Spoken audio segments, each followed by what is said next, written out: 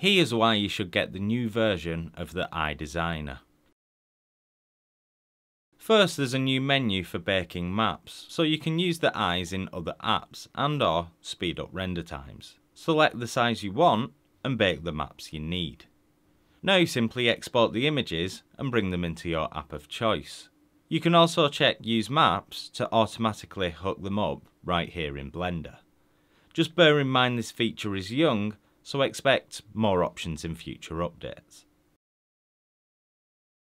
In the old version, the iris colour was changed using these hue, saturation and value sliders. What a faff. Now you've got proper colour selection boxes, which I'm sure you'll agree is much more intuitive. You can also change the colour of the sclera and the colour of the blood, as requested by you. Another requested feature is that you can now control how narrow the pupil is to emulate animal eyes. The way I personally work is that while I'm sculpting a face, I'll pop in some proxy spheres with basic paint on as placeholders. Then when I'm ready, I'll replace them with the designer eyes.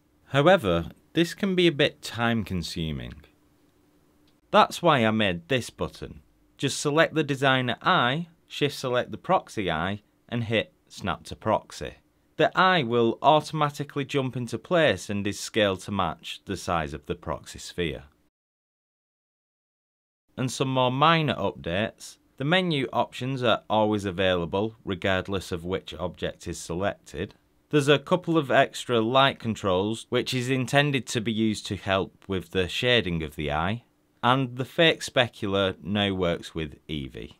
So as you can see, there's been quite a few new things added to this update, but I also have a few more things planned, and if there's anything else you'd like to see added, just drop me a message and I'll see what I can do.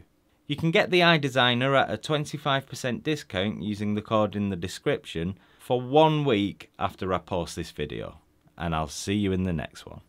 Peace.